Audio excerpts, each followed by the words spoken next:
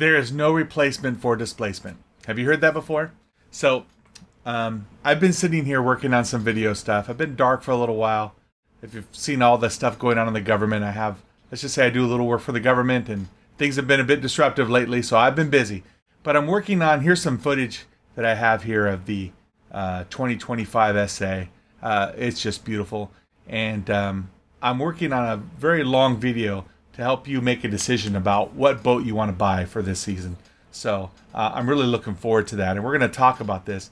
But that video is taking me a while to edit because it's going to be about 30 minutes long. It's a bit longer. It's a podcast type format.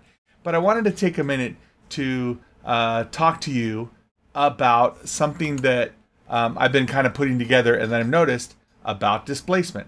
So even though we could probably watch video of the essay like this all day long, let's take a look at this spreadsheet that I made. What we have here is this spreadsheet I put together. And this actually took me quite some time. I had to go through all of the different brands and you know, all of the various trims of boats. And I made there's 3 trims here. There's the ultra luxury, like, you know, the Paragon, and there's a Malibu in there, and there's the new Ultra ZX by Taiga would fall into that category. Basically really expensive, really nice boats. And then we have the normal luxury like Nautique and Centurion and Supra. And then we have some value boats like Moomba and the NXT from Mastercraft and so forth. So I want to go over some things in here to show you. So the first thing I'm going to do is, it's kind of hard when you look at all of them together. And what I did here is I have them grouped by size. So they're not sorted because you see we start at the top with the 23s and then we go down to the 20. There's some 25s and then the 24s and then 22s. I just kind of grouped them this way because it's the way I like looking at them, because, you know, the 23 is really the sweet spot. Okay, so let's filter down and let's just look at luxury and ultra luxury. So, you know which boats make really good waves out there. You know, the Centurions, the Supra, the Nautique, especially the Paragon. And it's interesting when you look at this because the Paragon makes a better wave than the G23. And so when you look at that, you can see here, yeah, that's like 1,500 pounds more ballast. So the Nautique G23 for 2025 has 250 more pounds of ballast than last year, and the Paragon is 11,450. That's a fat boy. So with stock ballast and the weight of the boat, it's a fat boy. And you can see where all that weight comes from. It's the weight of the boat.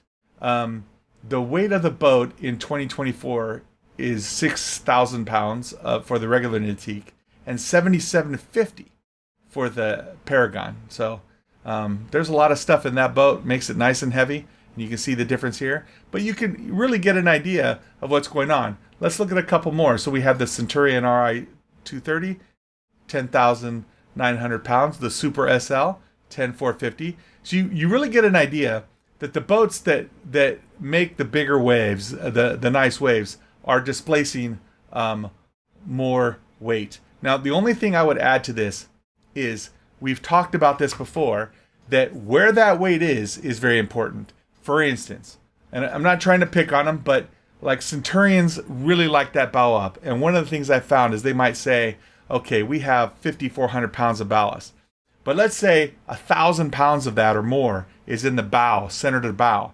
But that boat likes to ride bow up, so you have to let all that water out and you have to add lead to the back. So that makes it that this isn't quite apples to apples. But that's an observation that I've seen on the water. So, but you can see by displacement, you know, you get an idea of how much lead that you're going to need. And the SL is, I think, going to be updated this year. So when it's updated in, or the coming year. And so when that's updated, it should have more ballast, because you can look, if we look at, let's look at the Super SE, which was done in 23.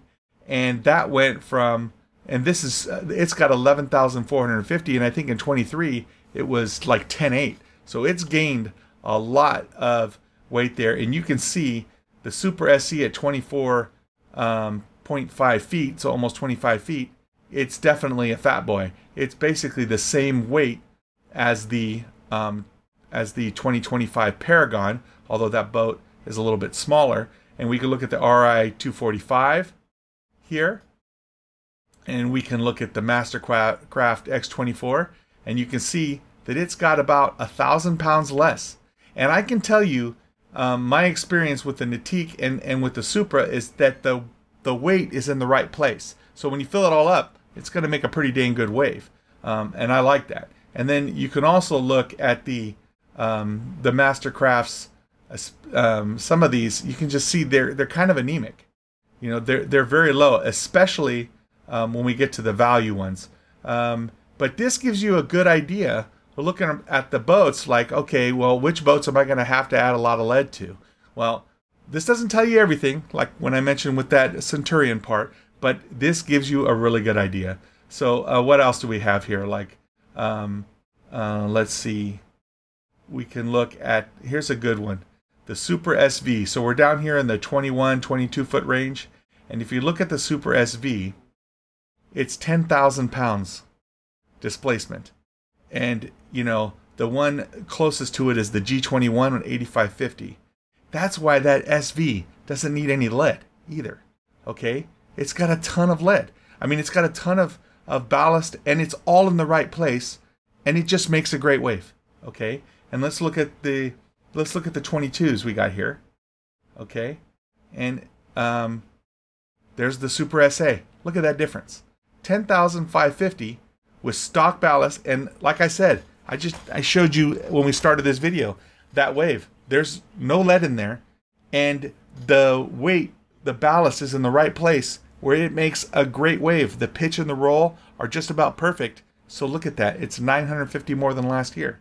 Okay, and you can see this across the line. Now let's bring the value boats, and I'll take off the ultra luxury, and let's bring those in here. And what do we see?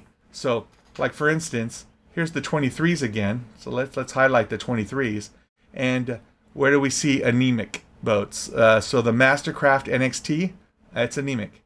And the Mastercraft XT23, 8600. So you can see right there, if they want to compete or not tell you that you have to buy 1,000 pounds or more of lead, I mean, you're going to need a lot of lead in these boats if you're going to compete with the other stuff we have here. The Malibu 23 MXV is 10,500 pounds. The Super SL is 10,450. The Centurion RI 230 is 10,900. So you can see right here, the G23, 9,900. So you get an idea, okay?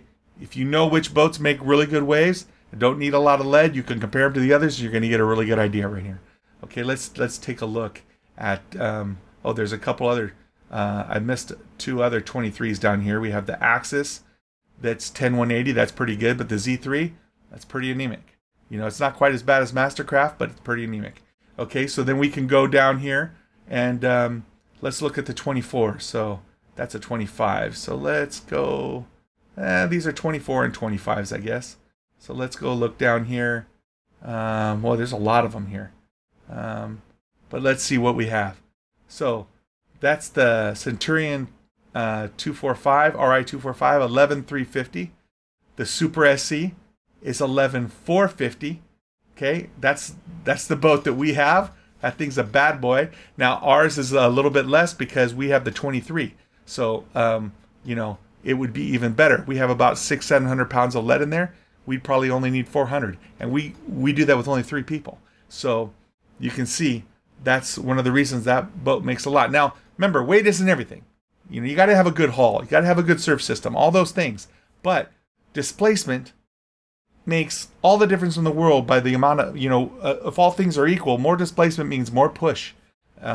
So let's keep looking down. Now we have the new boats. Okay, let's look at the Moomba Tycon right here. 10,600 pounds for a 24-foot boat. You look at the other 24s, The X24 is 10400. The NXT24 anemic at 83. Let's see. We have the ATX24 8910, also pretty darn anemic. So there you go. You can see which boats you're going to need to throw a lot of storage away and add a bunch of lead, carry that around. So it's good to see here. Okay, so let's look at the 22s. This is one of the reasons you're going to see here why the new Moomba Max and the Tycon are so amazing. So here's the Moomba Max 22, 10,200 pounds, 1,700 more pounds than it had last year. Okay, we already talked about the Super SA, I think, but look at that, 10,550. All right, that's why they don't need any lead, and that's why this Moomba Max is such a great value. The Moomba Craze, that's pretty close, but you can tell you're gonna need some lead if you want to compete with the Max. And then the Tycon was up here at 10,600, and the Mackay at 10,000. That's why the Tycon makes a better wave than the Mackay, unless you add lead to the Mackay. Just something to think about. And again, you can see where's the anemic ones. The Mastercraft, pretty low on the X22, but really bad on the NXT. That boat's going to need a lot of lead to make a decent wave. And then again, ATX, very anemic. Okay. And lastly, we look at the 21s. And this again, this is where you see that Super SV. Look at that. 10,000 pounds there, or 9,900 pounds. Doesn't need any lead. And it's in the right spot. So this spreadsheet is available at wake9.com/displacement. And there's a link in the description.